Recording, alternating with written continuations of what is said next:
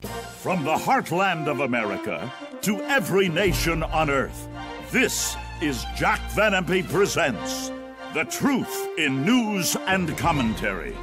Here now are Doctors Jack and Rexella Van Impe.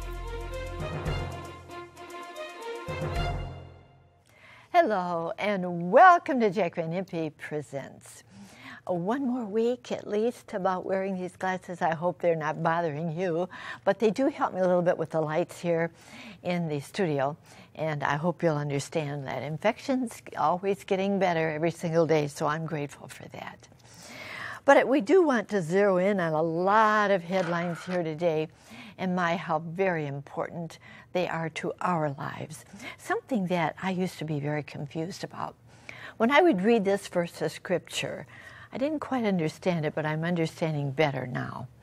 When Jesus was ready to ascend into heaven, he said, "When I return, will I find faith on the earth?" Well, there are a couple of aspects of this we're going to consider right now. The first one, Jack, is how Christians around the world really are living today, drifting away from the way the Lord wants us to live. I know you know that. Oh, ladies and gentlemen, I've never seen a time like this in my life. I've been preaching for 78 years, and I'm going to keep on until I'm 90 years of age and 105 if Jesus lets me live. But somebody has to speak up, and God has chosen me to be the pit bull of the gospel of Jesus Christ. And I'm going to defend it till my last breath. And I'm going after all these groups that mock the Word of God. I'm going after the Christians who don't take a stand. Now, is that true? Yeah. False Christ and false prophets found dozens of times in this Bible, and they're believers who've turned back to their old ways and sins. Can it happen? You better believe it. The Bible says that Christians can grieve and quench the Holy Spirit in their life. And He come in me every day now. Oh, what I've been feeling. But what happens when they quench Him and grieve Him? He says, I give you a spiritual spanking. And He goes on to say, now, if you are living in sin and you don't get spanked, there's a reason for it. Now get ready for the strongest word in the Bible. You are a religious bastard. What? Yeah. That's in the Bible. Yes. Why? That is the secular term of the world. It's not a bad word. It's not a cursing word. It describes one who is not really the son of that father. The woman's been out in a night of sin and she gets this baby. It's not really his. He's a bastard. You got it? And he says, if you're a Christian and you have claimed to been born again, and when you were, everything became new, and now you're still depending on that, but you've gone back into sin, back to the nightclubs, back to the dance halls, back to the liquor, you're a bastard. You're not saved. Right. He only takes those to heaven at the rapture who have Jesus living in their heart. Now, that takes me to many religions. I'm going to talk Islam tonight because that is the worst. There are 57 of their denominations. I'm going to be saying a lot in this program. And number one in Sharia law is, if you believe, 8 times it's found in the Quran Bible, that Jesus is the Son of God, you will burn in hell forever and ever. That immediately puts you out of sight of heaven. Because the unbelievers will never see the kingdom of God. One of the 10 commandments. Have no other gods before me. First commandment. No other. There's only one God. There are 3 that bear record in heaven. The Father, the Son, and the Holy Ghost. And these 3 are one. Which leads me to tell you this. And boy, I'm getting punished already by Satan's crowd. I'm getting rid of all denominations. 9,000 all fighting one another. Blasphemy. I'm creating one group, Christian. One term is enough. That's God's term. The religion the Lord Jesus Christ started and said, I am the way, I am the truth, I am life. No man can come to the Father but by me. Went a little further. The three are one. He draws them to the Father, but the Father draws them to Jesus. No man can come to me except the Father, which has sent him, is drawn to me. All right. This punishment, yes. All have sinned and come short of the glory of God. We can all fall. And God has a way of replacing us.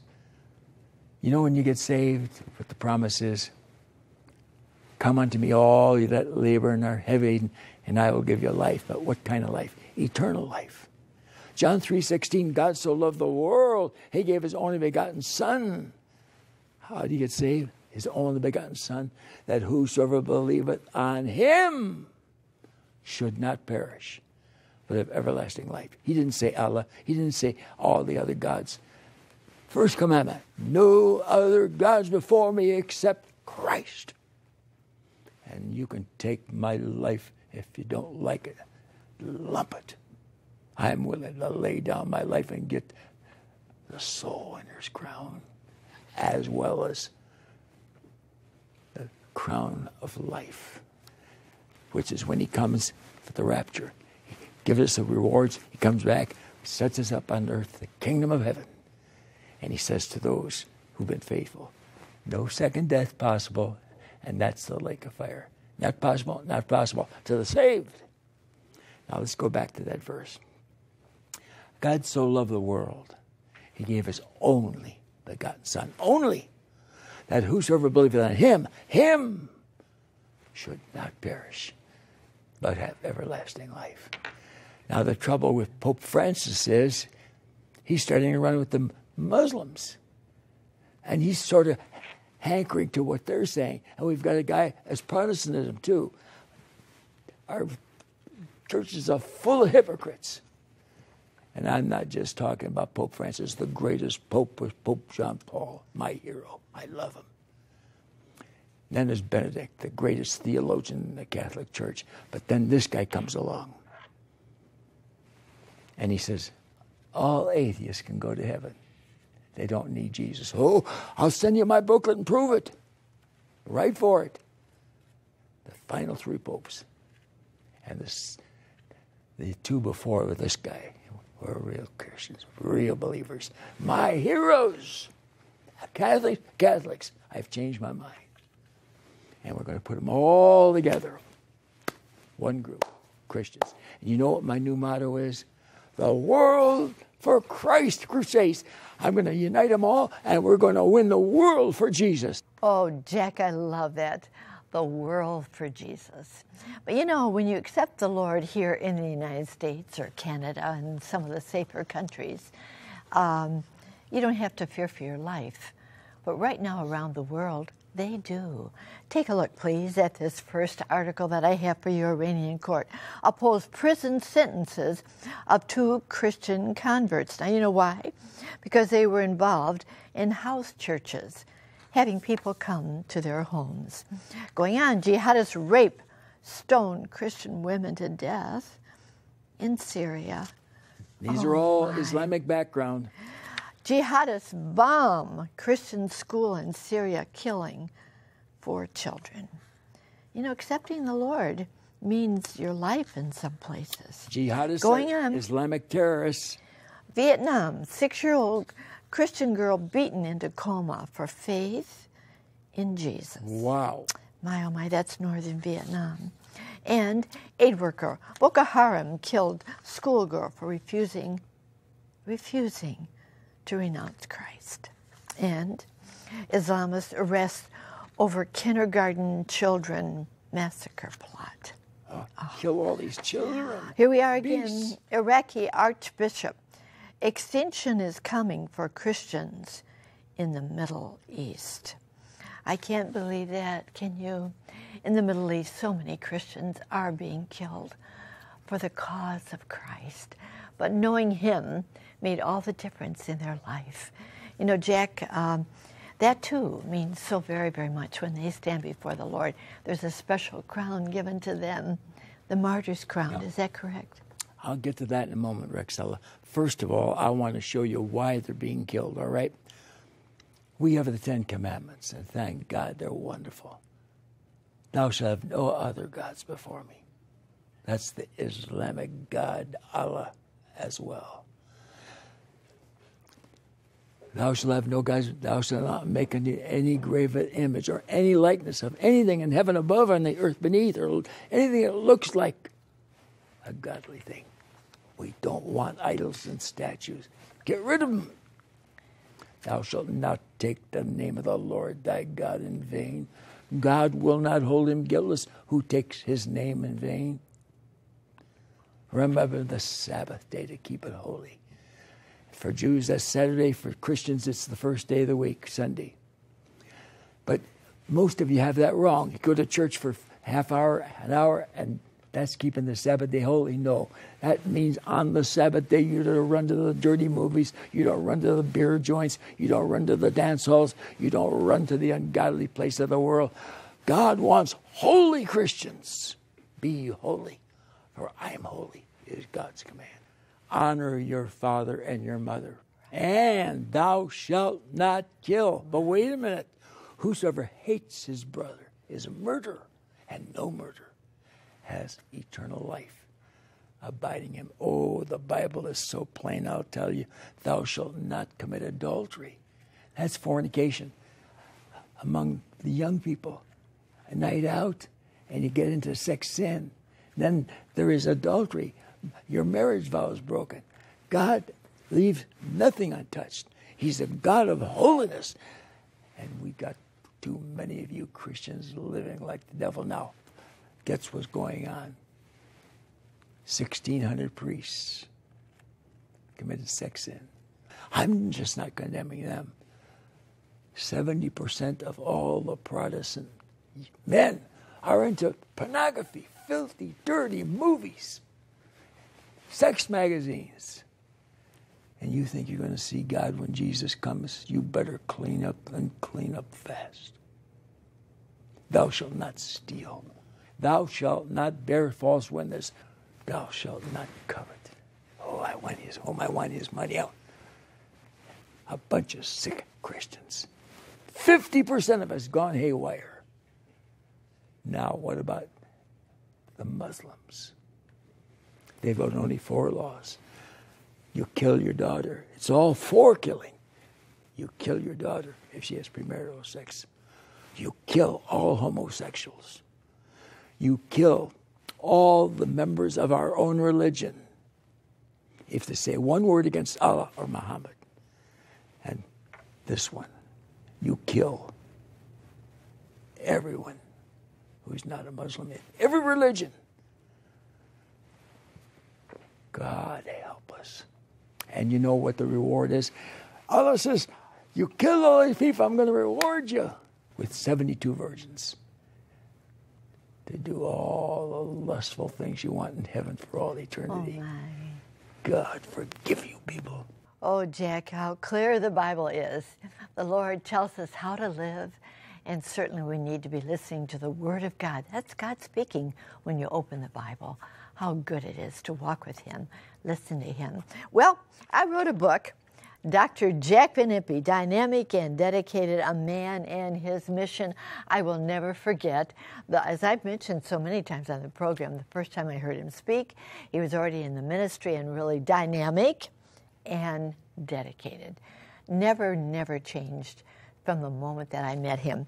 A man and his mission. His mission now is to win the world for Christ. Amen. How good it is. Amen. The Lord has laid this on his heart. So please, write to us or call us, and we'll be glad to get this in the mail as soon as we hear from you. Now we're going to be going on with our program here today. We've talked so very much about how the world is persecuting the Christians, but they're also persecuting the Jewish people too. Take a look, please, at this first headline. We're leaving France because of anti-Semitism. My, oh my, these dear people were going back to Israel, and we're hoping for a better future there. Again, 19% of Americans say small businesses should be able to refuse service to Jews. God forgive them. Can you believe that? That is right here in the United States. I can't believe it. Hamas, Impe, Holocaust is a lie, but Hitler was right to hate the Jews. Blasphemy. Oh, my, it is. And again, Hezbollah warns Iran is able to bombard Israel if war started. They're saying, watch out, Israel, because if war starts, Iran can get you. Iran again, folks. All right, the Palestinian Authority. All agreements with Israel will end. Once again, children at Muslim school in Philadelphia sing jihadist songs. I want to just tell you what they're singing. Now, where is that? It's in Philadelphia. We will chop off their heads. We will liberate the sorrowful and exalted Alaska Mosque, and we will subject them to eternal torture. I can't believe that. One child wears a T-shirt showing a map of Palestine on which Israel has been eliminated.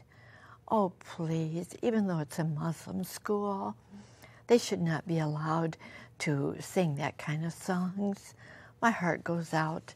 They should be loving other children. All right, Al-Qaeda, a leader, calls for attacks on U.S. and Israeli targets. UK-based Muslim scholars demand fastest Israel return to Arabs and want Jerusalem as caliphate capital. Well, you know their goal. They want Jerusalem above anything else. Ukraine, flyer threatening second Holocaust posted on a monument. And here we are once again. Hamas official calls to kill Jews. Friends, you know, my heart really goes out to these people. And then Khomeini predicts demise of Israel and the United States. You know, they're putting us, all Christians, right along with the Jewish faith. They want to eliminate us. And then Israel will strike first, not wait to be attacked. And of course, that's Prime Minister Netanyahu. That's defense. There. Well, that's defending their country. And certainly they have a right to do that. But we need to pray for the peace of Jerusalem. We need to pray for Christians. We need to pray for Jewish people around the world. Jack, the Bible predicted that, didn't it? That they would be hated of all nations. Oh, folks, many months ago I started with this text but never explained it. Now I'm explaining it and show you where it's found. Again, Matthew 24, verses 3 to 18. As Jesus sat upon the Mount of Olives, the disciples came unto him privately, saying, Tell us, Jesus, when shall these things be? And what shall be the sign of your coming? Jesus answered and said unto them, Take heed that no man deceive you. For many shall come in my name, saying, I'm Christ, and shall deceive many. And you shall hear of wars and rumors of wars. See that you be not troubled, for all these things must come to pass.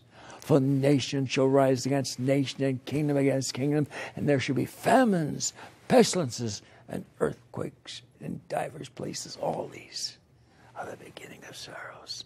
Then shall they deliver you up to be afflicted, shall kill you, and you shall be hated of all nations for my name's sake. Then shall many be offended, shall betray another, and shall hate one another, and iniquity shall abound. Iniquity shall abound, sin, and the love of many shall wax cold. That's what all these priests and all these sinners have done in all these places with all their sex sins and all their dope and going to the movies and running in beer halls and getting drunk. It's here. Christianity's lost 50% of its membership worldwide, all nations. And when this happens, he says, then they will preach the gospel of the kingdom. Hallelujah. That's the return of the King. And Rick is going to quote right now the Lord's Prayer, because you'll find who the King and all of the three are in this. Oh, Our Father who art in heaven, hallowed be thy name. Thy kingdom come, thy will be done on earth as it is in heaven. Give us this day our daily bread. Forgive us our debts, as we forgive our debtors. And lead us not into temptation, but deliver us from evil. For thine is the kingdom, the power, and the glory forever. Amen. Oh, thank you, Rexa. Now get that last part. Thine is the kingdom. That's the Father. It's His kingdom. Our Father, which is in heaven, hallowed be your name. Thy kingdom come. But the Father says, I've got someone appointed, the one I appointed to die for the sins of the world. And now He is the King of the kings and Lord of the lords to rule this glorious kingdom from Jerusalem. That's how much God loves the Jews. You Palestinians and all you folks that hate the Jews, you're in trouble with God. When Jesus comes back, that's the next part of this thing. It is called the rapture. They get all their rewards. And after 7 years of getting their rewards, the war has been going on the face of the earth, as I said last week. And on the 7th year, the last day, Christ returns, the second coming of Christ, with millions from heaven. Everyone who's ever been saved. And when they get to the earth, He says, here we are in Jerusalem. It's going to be your home. We're going to set this holy city, which I've created, over the top of the old city. And you're going to live there for 1,000 years, the millennium. And you Jewish preachers, 144,000, are going to go to all the world and preach the gospel of the kingdom, because salvation is of the Jews, Jesus said. Oh, did you get it? It's the Father's kingdom.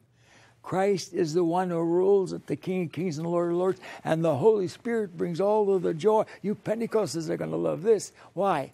The ninefold fruit of the Holy Spirit is love, joy, peace, long-suffering, gentleness, goodness, faith, meekness, and temperance. And that's what's going to make heaven so wonderful. Well, you know, Jack, you said a moment ago about Israel. I just want to give you one more article for you to look at. I love this article, Israel's Future.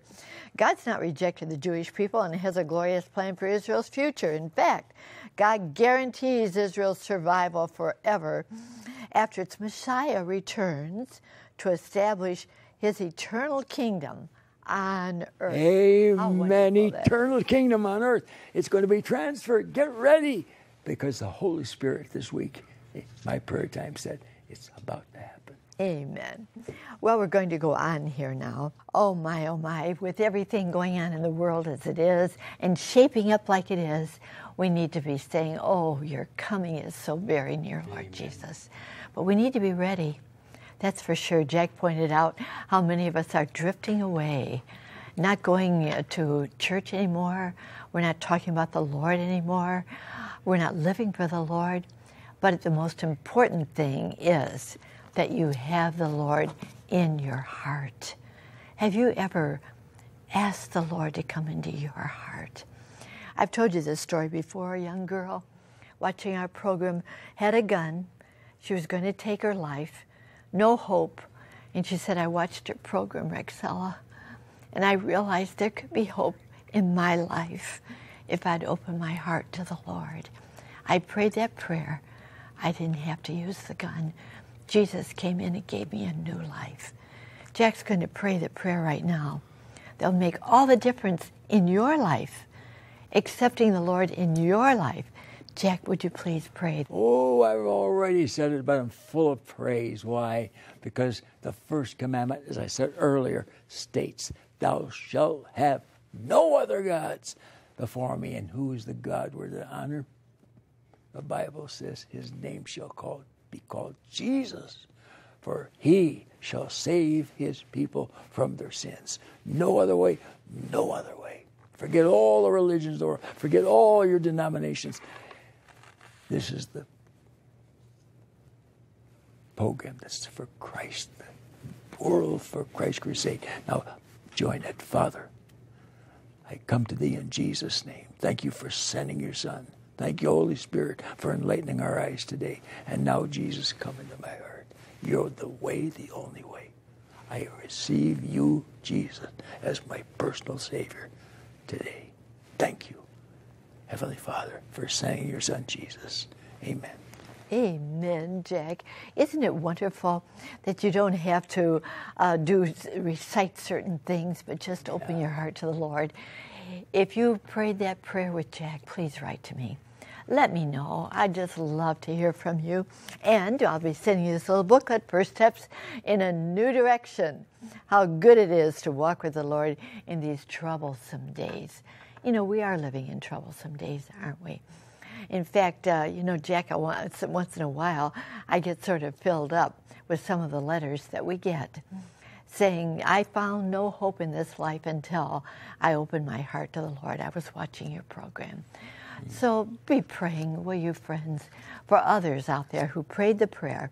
And if you prayed the prayer, write to me. I want to hear from you. First Steps in a New Direction will be in the mail as soon as I hear from you. Remember to ask for your free copy of the booklet, First Steps, when you write. Our address, once again, is Jack Van Impe Ministries, Box 7004, Troy, Michigan, 48007. And now, whoa, our wonderful offer of the week, Dr. Jack Van Impe, Dynamic and Dedicated. And I think that you can tell if you've been watching this program, those are two very descriptive words of who he is, dynamic, and he is dedicated, serving the Lord. Here's our announcer to tell you how you can receive it. Chuck? Thank you, Rexella, my friend, to order Dynamic and Dedicated. And oh my, what a book. Have your credit card ready and call toll-free 24 hours a day, 1-800-JVI 7777. To order by mail in the U.S., send your donation of $19.95 to Jack Van Impe Ministries, Box 7004, Troy, Michigan 48007. In Canada, send your donation of $19.95 to Jack Van Impe Ministries of Canada, Box 1717, Postal Station A, Windsor, Ontario, NIA 6Y1. Now back to Rexella. Oh, please do make the call or write to us. This is not a forever offer. I'm not quite sure how much longer we'll be able to offer it to you, but Dynamic and Dedicated, it was on my heart. I had to get it into a book all about Jack Van Impe, a man and his mission.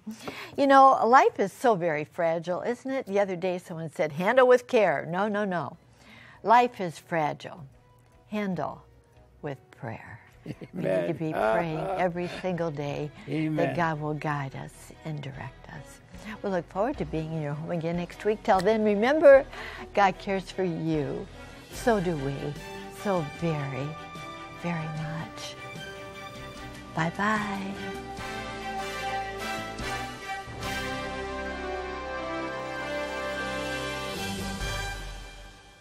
The preceding program was sponsored by the partners of Jack Van Impe Ministries.